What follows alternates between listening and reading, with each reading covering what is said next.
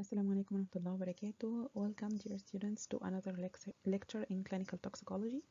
In this video, we will be talking about the classification of toxic gases and carbon monoxide. These are the objectives for this lecture. First, we're going to start with the classification of toxic gases.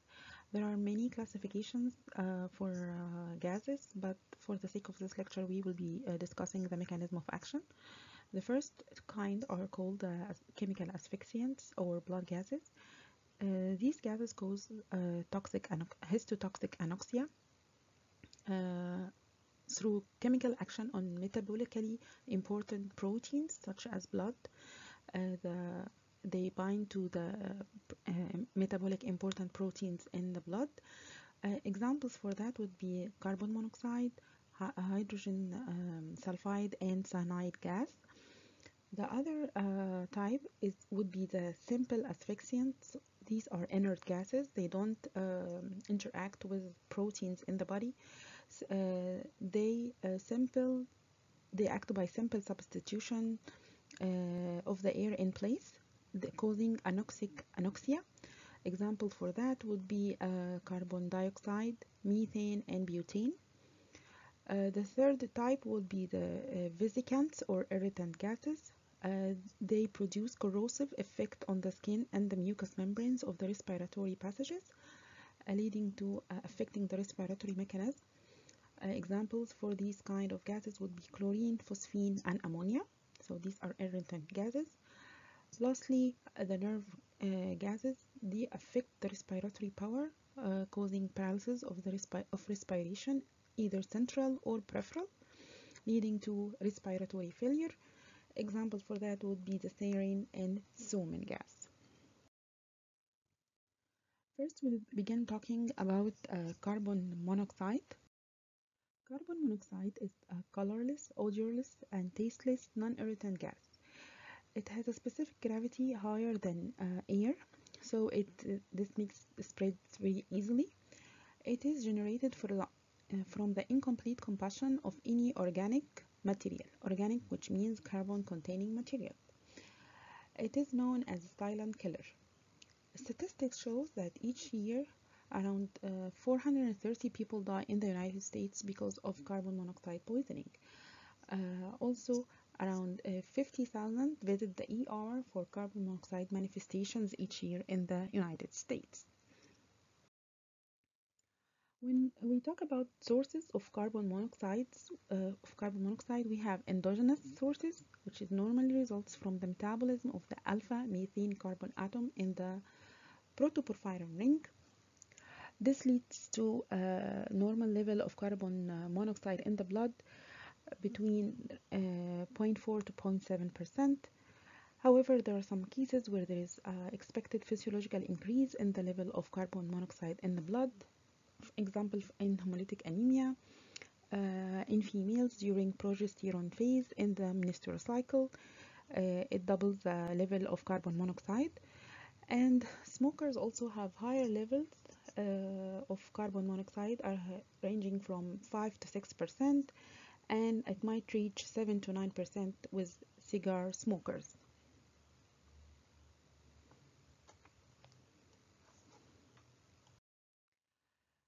If we talk about the exogenous sources of carbon monoxide, it is a product in all kinds of air pollution, specifically automobile exhaust. 9% is carbon monoxide, and it is fatal to stay in a closed space, for example as a car garage, for as little as 10 minutes because of the high level of the carbon monoxide, which will lead to death. All different kinds of heaters like propane powered heaters, natural gas heaters, kerosene heaters, charcoal grills, portable generators, and in some chemicals such as paint stripping chemicals, and of course during fire incidents. All these compounds contain methylene chloride, which is metabolized inside the body to produce carbon monoxide. Methylene chloride also is absorbed through the skin, and nearly 30% of carbon monoxide related deaths come from faulty heating equipment. So it is a preventable cause of death with the proper precaution. This graph shows, just to remind you, with the endogenous pathway for carbon monoxide inside the body. As you can see, it is the last step from protoporphyrin ring metabolism inside the body. Carbon monoxide is produced. The pathophysiology of carbon monoxide poisoning, as I mentioned before, it is a chemical asphyxiant, so there is no direct effect or injury to the respiratory passages. It causes disruption of the cellular metabolism and blocking the delivery or the utilization of oxygen on the tissue level. There are several mechanisms of action, including hemoglobin impairment, myoglobin impairment, mitochondrial impairment, guanylate cyclase disturbance, and finally microvascular injury. If we start by the hemoglobin impairment, first I need to remind you that hemoglobin has 4 oxygen binding sites, and binding of one of these sites to carbon monoxide increases the affinity of oxygen at the other hemoglobin binding sites. This means that oxygen will be attached to the 3 other sites of hemoglobin, and this will interfere with the proper release or unloading of oxygen in the peripheral tissue. This is what is described as tissue hypoxia, and this is a direct cause of shift to the left in the oxygen dissociation curve. When it comes to myoglobin impairment, carbon monoxide has a great affinity to copper containing proteins such as myoglobin. It is 40 times more than oxygen. Therefore, it competes with oxygen for the binding site on myoglobin, leading to shift to the left of the oxymyoglobin dissociation curve. This will lead to myocardial ischemia and systolic hypertension associated with carbon monoxide poisoning. Second to that is a mitochondrial impairment. So the enzyme cytochrome, which is one of the mitochondrial enzymes responsible for the respiration of the tissues, has a great affinity also to carbon monoxide, around 9 times more than oxygen, and this will lead to cytochrome oxidase blockage, reducing the electron transport mechanism and leading to electron leakage and then mitochondrial damage. So now we discussed 3 mechanisms for carbon monoxide poisoning. It's first the hemoglobin impairment, because it increases the affinity of hemoglobin to oxygen and causing shift to the left of the oxygen dissociation curve.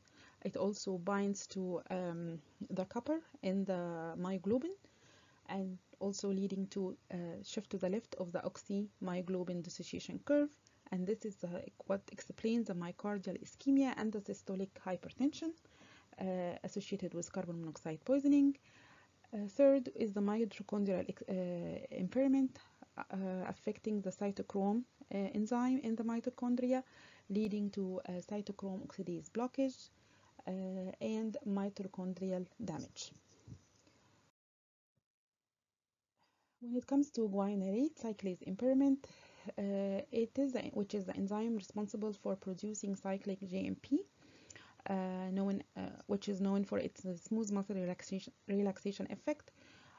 Carbon monoxide binding to this enzyme will lead to increase in its activity, causing more muscle relaxation and massive increase in brain perfusion and the production of brain edema. Lastly, the microvascular injury due to the hypoxia, which will increase the activity of xanthine oxidase enzyme.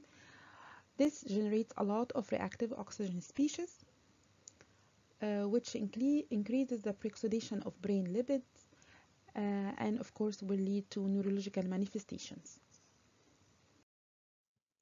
There are many factors that affect increase or decrease the risk to the risk to exposure to carbon monoxide toxicity.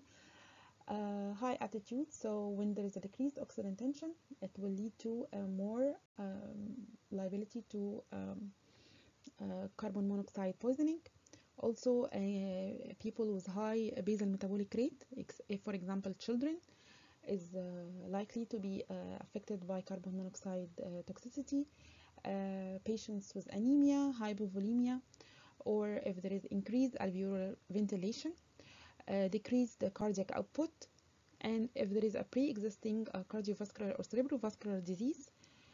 And one of the risk factors for carbon monoxide toxicity is the presence of other types of hemoglobin, for example fetal hemoglobin, because it has increased affinity to bind to carbon monoxide. In addition to all these mentioned factors in the previous slide, other factors affecting the clinical picture of carbon monoxide toxicity include the carbon monoxide concentration, duration of exposure, the heart rate, and of course the age of the patient and the presence of a pre-existing condition. If we come to the clinical manifestations associated with carbon monoxide poisoning, it depends on the level of carboxyhemoglobin inside the body.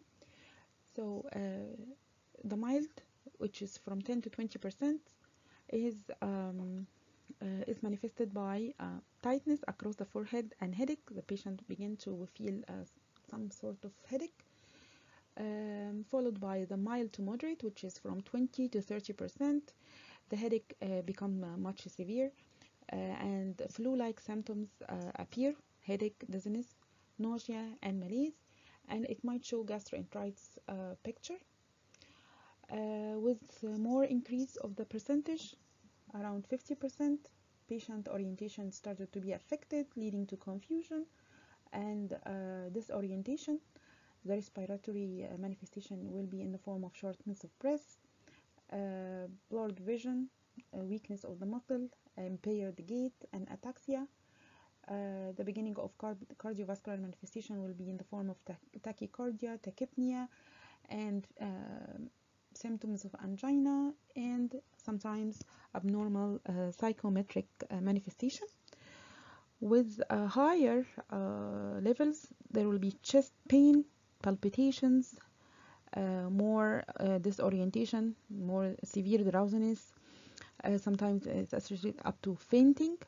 Cardiovascular manifestation will show arrhythmias, and ECG changes will be resembling ischemic changes. The patient will suffer from hypotension, seizure, and might develop into pulmonary edema and coma. The fatal stage, when the carbon monoxide or carboxyhemoglobin level is more than 60 to 80%. There will be cardiac depression, respiratory failure, brain changes that will appear into the CT scan, and finally death. This diagram will help you understand the sequence of symptoms with progressive or prolonged exposure to carbon monoxide. In carbon monoxide poisoning, the patient is incapable of rescuing himself because of the decrease in sensory acuity. Also, the depression of cerebration and the excessive muscular weakness leads to fainting and collapse, and this will interfere with any attempt to save himself. Also, neurological injury due to carbon monoxide is correlated with the degree of hypotension. The area of the brain with poor blood supply, such as the watershed area, for example the ganglia, corpus callosum, and the white matter, are mostly affected by the disease, and this will lead to more neurological manifestations. Also, some people refer as classic cherry red or crimson red appearance of the skin is due to the vasodilatation and flushing of the blood into the subcutaneous blood vessels.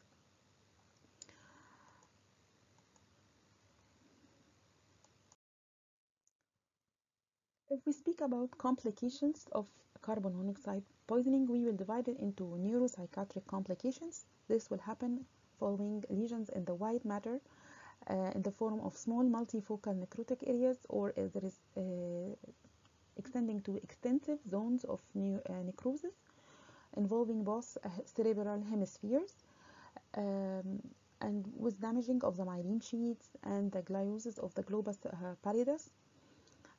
This will be manifested as impaired cognitive functions, impaired gait, vertigo, memory defects that might last forever, muscle rigidity, and the development of Parkinson's disease. Also, the patient may develop psychiatric sequelae that will be manifested as personality changes, depression, anxiety, agitation, and impulsiveness, and sometimes mood disorders. If we speak about the cardiovascular complications, pathologically there will be patchy myocardial necrosis. Clinically, the manifestations of exertional angina, persistent hypotension, and arrhythmia, especially sinus tachycardia. If the patient is exposed to chronic low level exposure of carbon monoxide, as in cases of smoking, this will also lead to acceleration of the atherosclerosis, the development of atherosclerosis in the blood vessels. Pulmonary complications associated with carbon monoxide poisoning will include aspiration pneumonia because of the disturbed orientation of the patient and associated neurological damage. The patient might develop adult respiratory distress syndrome and pulmonary edema in severe cases, which will be caused by the direct effect of the carbon monoxide on the alveolar capillaries, or secondary due to hypoxia on the heart and or the alveolar membranes. Dermatological complications. Pathologically, there will be subepidermal bully formation and necrosis of sweat glands. This will be manifested clinically by bully over the pressure area, alopecia, and sweat glands necrosis. Sometimes there is intradermal vesiculation or extensive epidermal necrosis. Ophthalmic complications will be diminished light sensitivity and dark adaptation, also as a result of affection of the nervous system. And sometimes it is manifested as hemorrhagic flame-shaped spots in the retina. Other complications will include rhabdomyolysis and compartment syndrome, DIC and thrombocytopenic purpura, lactic acidosis, and hypo or hyperglycemia. This will be maybe mistaken with other medical conditions such as food poisoning, alcohol intoxication, heart attack, and manifestation of angina, psychiatric disorders such as hysteria, confusion, and depression, cerebral tumors and cerebral hemorrhage, may be also confused with carbon monoxide poisoning. Chronic cases might be confused with migraine, and other chemical toxicities such as acute solvent toxicity. When we speak about management, in cases of acute exposure, the main concern would be stabilization of the patients and removal from excessive exposure. And then we will start 100% oxygen therapy. 100% oxygen therapy will increase the dissolved oxygen in plasma, and this will act as a competitive with carbon monoxide on the hemoglobin binding sites. So oxygen will be delivered at high rate from 10 to 12 liters per minute, and with tight mask, so the patient will be able to, it's like enforcing oxygen into the patient's hemoglobin. And oxygen therapy is continued until the carboxyhemoglobin level become less than 15 to 20%. Next measure will include hyperbaric oxygen, and we will talk in details about this measure shortly, and also including supportive measures, which giving fluids to the patient if he is suffering from a hypotension or hypovolemia. Sometimes we need to vasopressor drugs, correction of the metabolic acidosis, alkalization of urine in cases of myoglobinuria, cerebral dysfunction from brain edema. We give mannitol as a diuretic, and symptomatic treatment. Hyperbaric oxygen therapy. There are several indications of hyperbaric oxygen therapy in cases of carbon monoxide poisoning. If the patient is symptomatic with carboxyhemoglobin more than 40%, if the patient is comatose with significant neurological impairment, in cases of pregnant women with carboxyhemoglobin level more than 20 or showing some signs of fetal distress, if the patient has lost consciousness before, has a history of unconsciousness, if there is signs of myocardial ischemia or arrhythmia, if there is methyl chloride intoxication, or if the patient is suffering from metabolic acidosis where the pH is less than 7.2. Hyperbaric oxygen act as it causes rapid dissociation of carbon monoxide from hemoglobin. As I mentioned, it forces oxygen into the hemoglobin binding site. This oxygen is delivered to the tissues. Hyperbaric oxygen markedly also pushes carbon monoxide from cytochrome C oxidase binding site, and this will lead to decrease the production of free oxygen radicals. So it is acting on two levels. So decrease the free radicals by forcing carbon monoxide out of the cytochrome oxidase binding site, and also forcing oxygen into the hemoglobin binding site, so oxygen will be delivered into the tissues. However, there are some complications for hyperbaric oxygen therapy, as a syndrome known as decompression sickness, because of the intravascular and intracellular expansion of the dissolved nitrogen into the body, leading to formation of nitrogen bubbles, which may cause embolism and ischemia and minute capillaries. Also, it might lead to barotrauma, which is associated with rupture of the tympanic membrane. Sometimes it causes damage of the air sinuses and cerebral gas embolism. Also, hyperbaric oxygen is one of the causes of oxygen intoxication, which is characterized by nausea, vomiting, vertigo, and other neurological manifestations. And one of the main issues with oxygen intoxication is the visual changes leading to retrolenticular fibroplasia. Sometimes it is complicated or potentiate the production of pneumothorax. This is the picture showing the hyperbaric oxygen chambers where the people or the patient receive hyperbaric oxygen. If we speak about the post-mortem picture of carbon monoxide, one of the characteristic features of carbon monoxide is hypostasis. It will become bright pink or crimson red in color. Hypostasis is the stagnation of blood in the dependent areas of the cadaver. CNS manifestation will show brain edema, petechial hemorrhages, an area of fibrosis in the cortex, medulla, and basal ganglia.